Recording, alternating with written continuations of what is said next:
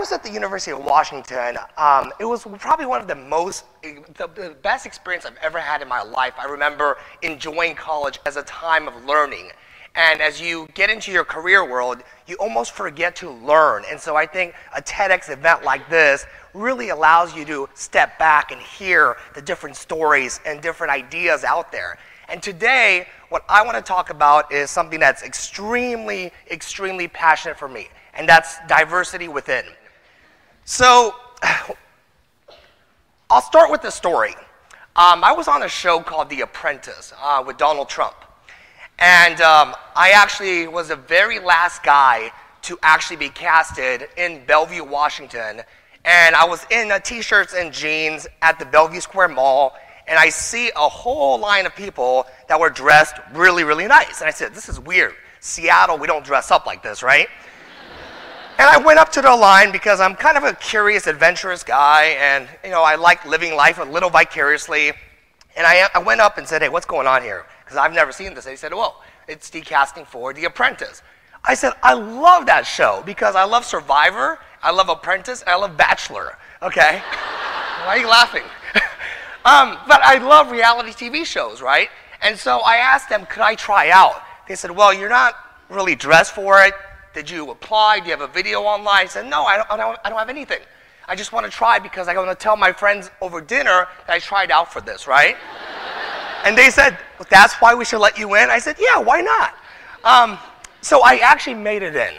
And I was the last person, right? And so that actually started this very long process of 6 months of casting. They could do a show about the casting experience. I mean, I actually I had to do speeches, I had to debate people, I had to meet doctors, I had to meet psychologists to be on this show, right? So what happens is I'm driving on 520, right on the bridge, and I get a call from a 310 area code number. And I thought I didn't make the show because they went through 6 months, I didn't get a call back or anything, and all of a sudden they said, this is with Mark Burnett Studios. I said, whoa, what's going on? I said, I haven't heard back from you guys. They said, can you make it to LA next week? Like LA for a whole week. And I said, sure, I can make it to LA for a week. So I go there, and for a whole week, I'm actually in a hotel room. They tell you when you could eat, they tell you when you could exercise, and I debated 50 people for a week. That's all the casting process was for that whole week. At the end of the week, there's choosing 17 people to be on the show, right? 17. Because one of the persons that were on it was an Olympic athlete, and so they're only choosing 17 more. So out of the 50 people, right, I'm there, and at the very end of the week, there is a line of maybe 9 producers.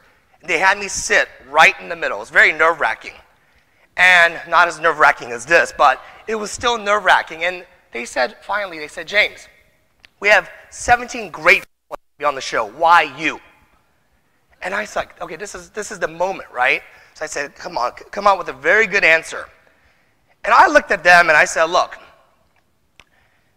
in 6 seasons, at least at that time, you've never had an Asian male on this show.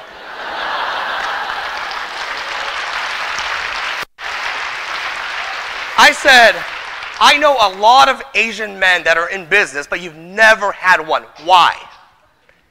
And they got a little uncomfortable. And one guy, it's dead silent, right? One guy tips his hat above and he says, James, do you want to know the real answer? I said, yeah. And I couldn't believe this. He said, James, Asian men don't make for good primetime television. I said, look, you know I'm Asian, right? Asian men don't make for good primetime television. And that's when it hit me. Like, I mean, it just hit me right in the face when I realized our society is still not ready for us all to be equal.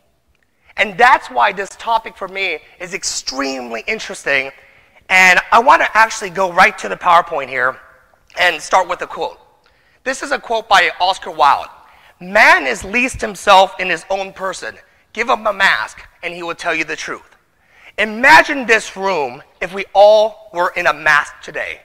We couldn't see race, we couldn't see gender, we couldn't see how we, or hot or not, doesn't matter. We're all the same. What would happen then? I think that's a very interesting question, because what could happen is that the content would come out rather than looking at it from the outside. So here's a little wake-up test to start out with. How many colors are there on a Rubik's Cube? 6. University of Washington, okay. How many individual faces are there on a Rubik's Cube? Faces. Okay, we're getting a little harder now. Come on, guys. How many faces?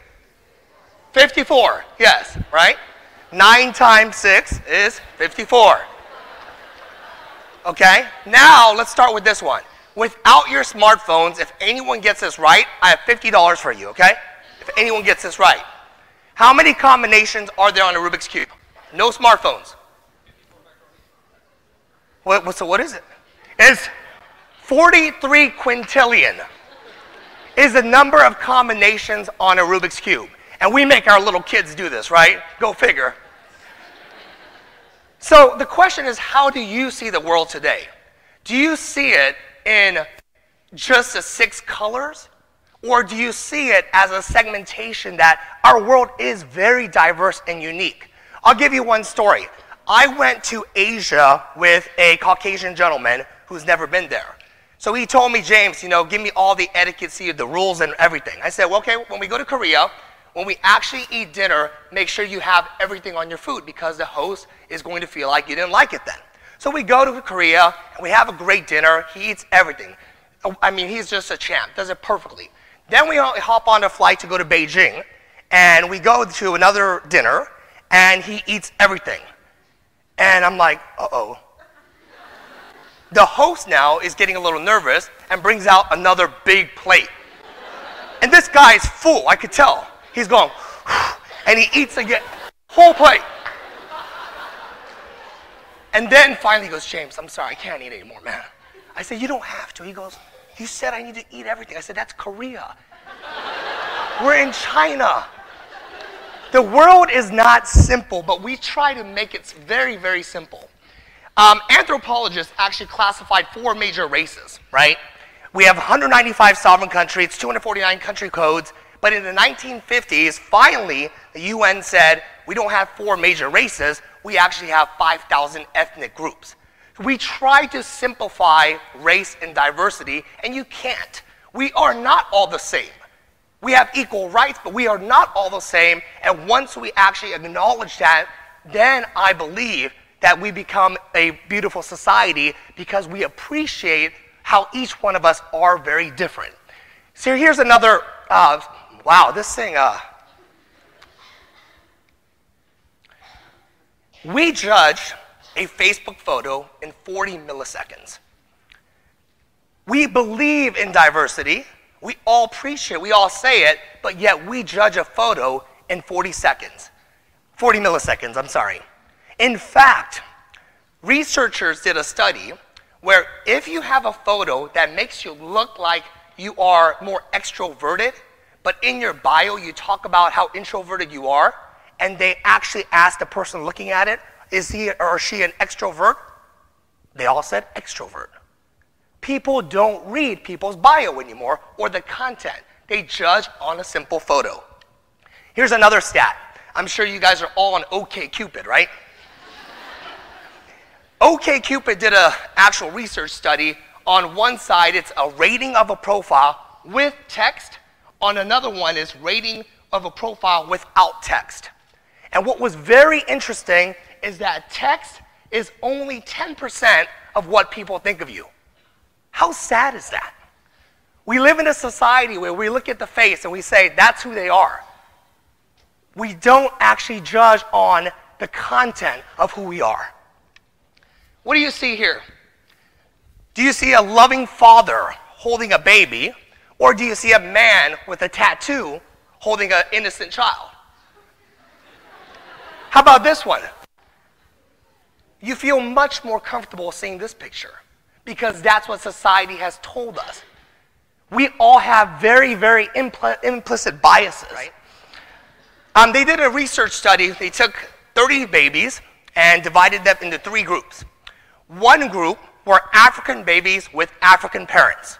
Another group, Caucasian babies with Caucasian parents. And another group was mixed babies in a mixed family.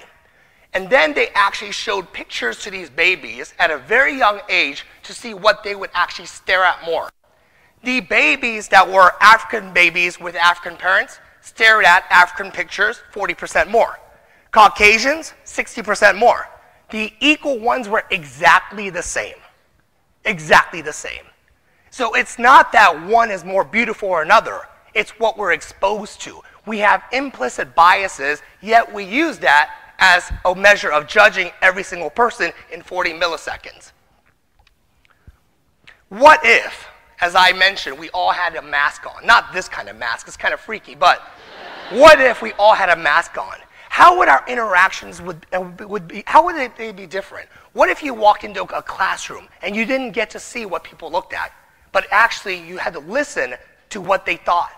It could be a whole different environment if we stop using just our lens of the eyes to actually judge and make pretty much judgments of that individual and their capabilities. What if we actually took it and listened to what each individual had in their stories? I love these that I just spoke earlier, talking about her story and her mother, because that's the color that makes who we are as individuals. I have a social experience right now that I would love for all of you guys to participate in. I don't just talk about this, I'm very serious about this even as a business. I created this app, and I launched it at University of Washington last week. And what it is called UW Social. What I want to do is see if the interactions on a social network without a picture changes how people socialize.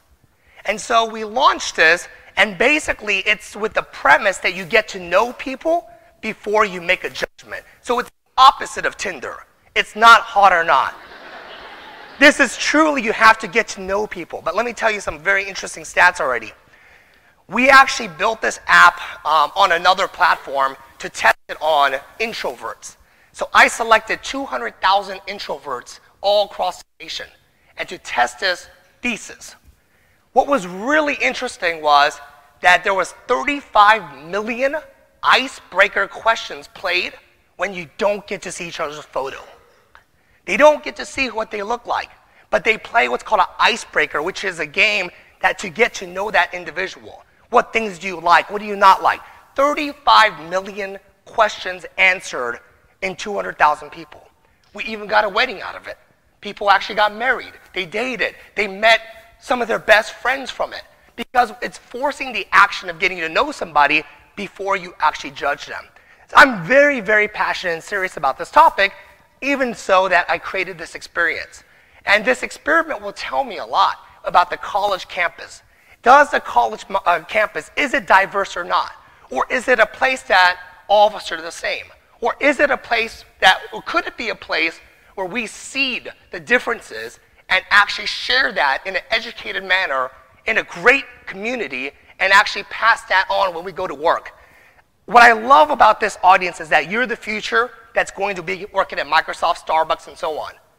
And you are the person that is going to bring the values from what you learn in college to the professional market.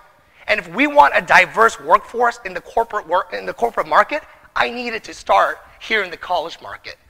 So this is an experience that we're doing, and you guys should all check it out. It's called UW Social.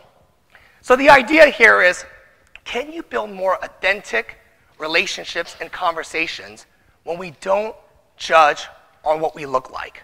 And when we can do that, I believe that each one of us will actually find something in us that actually helps us to relate back to individuals in a more unique way. So you're going to find out about yourself when you do this. It's not just about finding out other people. You're going to find out about yourself. And so with that, I say diversity lives, and it's within. Thank you.